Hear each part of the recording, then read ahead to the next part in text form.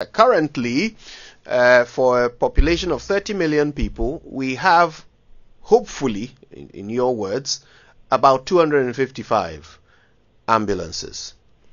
I remember there was a lot of fanfare and ceremony around the purchase of some 300 ambulances a few years ago. How many ambulances have we added since the purchase of those 300? Okay, thank you very much for giving me the opportunity this morning. And before I go on, let's put the discussion in the right perspective so that our listeners will appreciate where the National Ambulance Service started from and where we are at the moment.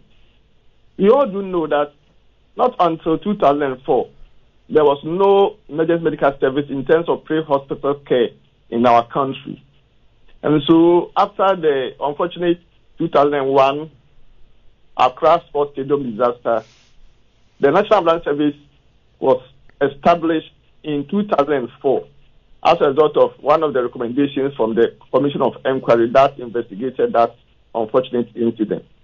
The service started with just 7 ambulance stations as a pilot in 3 regions, 3 in Greater Accra, 3 in Ashanti region, 1 in the Eastern region. As we speak now, we have grown from that 7 pilot stations with just 64 emergency medical technicians to a total of 297 ambulance stations in every constituency of this country. And for that matter, every district has an ambulance station. And in addition, there are a few at a very strategic location, making the total of 297 ambulance stations, which we are running with the 300 ambulances that I mentioned earlier. And so that is how far we've come as far as the service is concerned. And I can also say that within this period, if you even take from 2020 down to 2024, when we received these new ambulances, we've been able to respond to cases, averagely about 35,000 cases every year.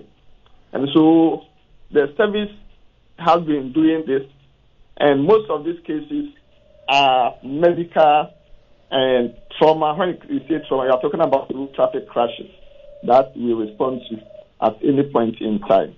And so, coming back to your question, and with this background, we received the new ambulances in 2020, the 300 ambulances in 2020.